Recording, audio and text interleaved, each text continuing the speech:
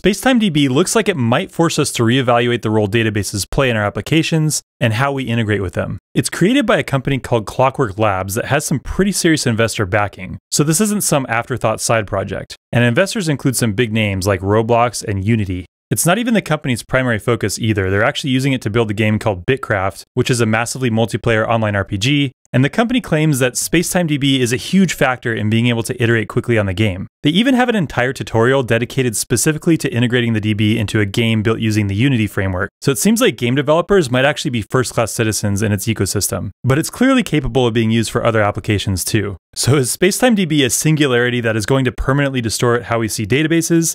And are we crossing over an event horizon from which there is no return? Are our data accretion disks going to be forever changed? Oh, and did I mention that the logo is a black hole? Anyway, it's built in Rust, and Rust is a first-class citizen in terms of the getting started tutorials and also for language support. It is released under the Business Source License 1.1, which kind of means open source, just with the caveat that the authors are the only ones who can make money off of derivative works for the first few years. The main premise of SpacetimeDB is that instead of having your application backend running on its own servers and connecting to a database running on a different set of servers, you actually write your backend logic and publish it as a module that gets run inside the database server. Right off the bat, some folks are inevitably going to have a visceral reaction to that idea, but maybe take a page from Morpheus's playbook. The SpacetimeDB tutorials are actually pretty good. They walk you through building the scaffolding of a rudimentary chat app. Let's take a quick look at the highlights. You actually define your database table schema directly in your backend code using constructs native to the backend language that you're working with. In Rust, your table schema is defined directly with simple Rust structs annotated with special macros. Each struct field basically represents a database column.